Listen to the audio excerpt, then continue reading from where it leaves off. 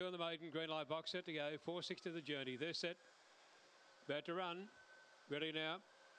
Racing. Indy Corey, a fraction slow to begin out the back there. Would have been Masani Bale and Flying Jelly. Away fast, out wide on the track as Indy goes, going quickly. Pushing through on the inside as Indy Corey up the back straight. Going out to the tail of the field is Cindy Fuso right back at the rear with Flying Jelly. And also Abernathy coming up to the turn now. And Indy Corey, the leader, skipped away about 3 or 4 out in front. Masani Bale to the inside, followed then by Zipping Yamaha.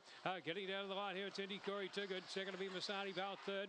Getting through on the inside, Miss Riddle, I'd say, ahead of Zipping Yamaha. Next the outside, then came Flying Jelly, followed by Indy Goes To, drifted back, followed by Cindy Fuso. One of the last in Abernathy, and the time, race 2 is around 26:20.